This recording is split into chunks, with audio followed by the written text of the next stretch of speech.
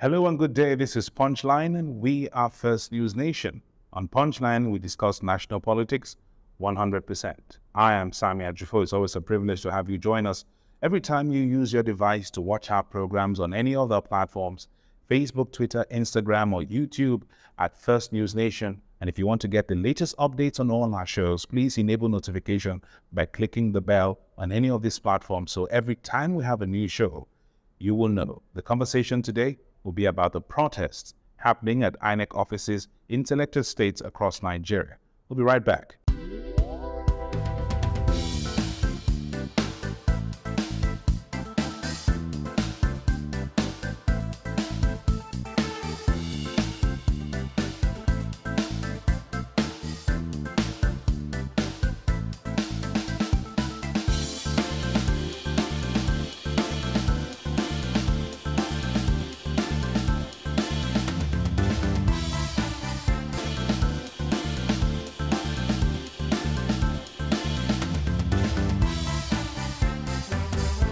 You're welcome back. It's still Punchline, and I'm still Sami Ajifo. Don't forget, we're on social media, Facebook, Twitter, Instagram, YouTube, wherever you're watching this. Every time you want to watch the latest of our shows, please make sure you click enable notifications so that you could get every new update we come up with. The conversation of today, which you will be a part of if you drop your comments in the comment section below, is about the latest political carnivals, if I want to call that, or can I call it political party?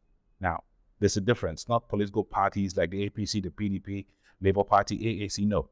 The political party going on in INEC, especially in front of INEC offices, more recently, especially after the announcement of the February 25th and the March 18th presidential and governorship elections, we've had the announcement of the results have heralded a lot of, events and activities around INEC offices, especially in a few states in Nigeria. One of those states is Enugu State. Enugu State had some peculiarities, same with Abia State, where the announcement of the governorship election results, and because of the extension, we had supporters of the candidates, the Labour Party and the PDP in Enugu State camp in front of INEC office for days, up until the results we announced. They had so many activities. They played football, they had music, they ate, they had fun in front of INEC office as they expected the results to be announced. That happened in Enugu State.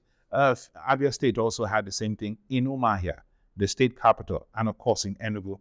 So we've been witnessing this interesting new trend of having people camp out in front of INEC office, especially in Enugu and in Abia State. Now, this one happened in Rivers State. We're talking about the PDP and the APC, not the Labour Party this time around, the PDP and the APC. Even in Enugu State, we saw a lot of dramatics. We saw people kneeling down and raising their hands in the air. So much dramatics at INEC office, asking the INEC should announce the results. But for Rivers State, it's about inspection of materials. The APC, led by its governorship candidate, Tonya Cole, has disregarded, has also rejected the results of the governorship election that brought Simi Fubara as governor-elect of Rivers State. Now, Tonya Cole has been to INEC office asking that the APC be allowed to inspect electoral materials. PDP said, you can't do that. You can't inspect electoral materials. That led to a clash. It led to damage of property. Lives were harmed. People were beaten up, They're in Port Harcourt, Rivers State. That was the latest reality. That's what's trending right now. So this thing called the political party. We've had PDP and APC in Rivers State, both camped in front of INEC office, both enjoying themselves. There's a mini carnival. They're dancing, they're singing while they're waiting for INEC to heed their call. It's almost like a girl who the boyfriends are both outside the gate waiting for her to decide who she will take off, being the girlfriend or the wife too. That's what's happening right now. We call it a political party. That's what's happening. It's become a trend.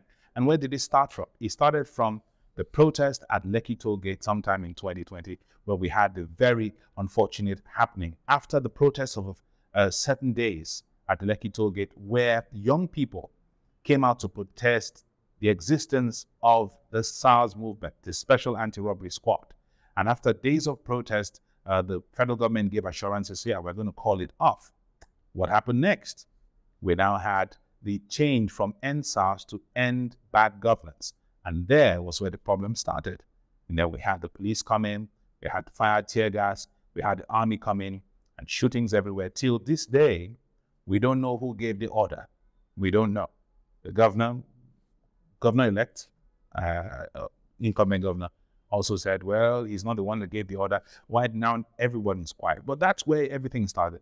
At Lekki Toll Gate in Lekki, Lagos, Nigeria. That's where the protest happened. There was no crisis between the protesters. Everyone was living in peace, except for when they had the protest movement around Alausa, when they had thugs in Alausa, Ikeja, that became bloody.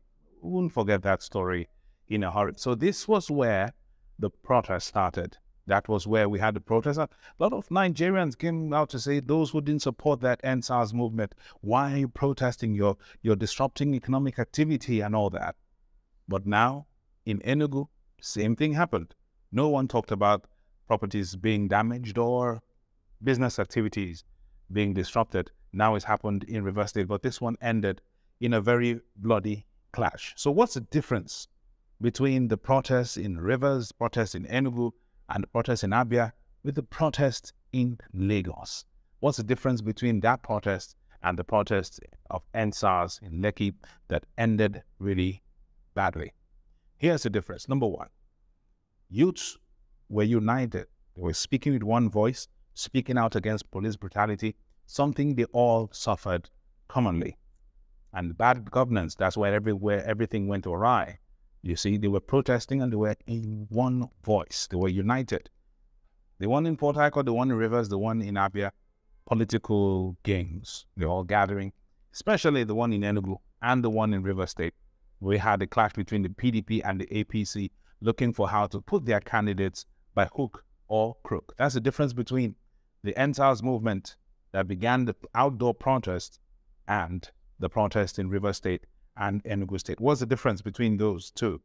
There was no violence in the End SARS protest up until we started talking about end bad governance, and that's where the police, the army, and whoever came in and shot and killed, and the story has been swept under the carpet. That's the difference.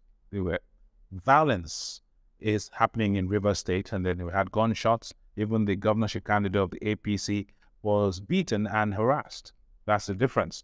Now, what would we call what happened in the End SARS protest that happened across several states in Nigeria, and this one that's just happening in front of INEC? We can call that one, the one in Lekki, the one where the young people gathered together and came out in one voice and spoke about bad governance and end police brutality. You can call that a protest. But what's happening in Rivers State, what happened in Enugu State, with staying in front of INEC office and having the jamboree and all that stuff, that one will be called a political party. If you have comments about this, drop them in the comment section below. I am Sami Ajifo. Thanks for joining us. Don't forget to join us on Facebook, Twitter, Instagram, and YouTube. Take a step further, enable notifications on all these platforms, so when we have a new show, you will know. Thanks for watching and stay safe.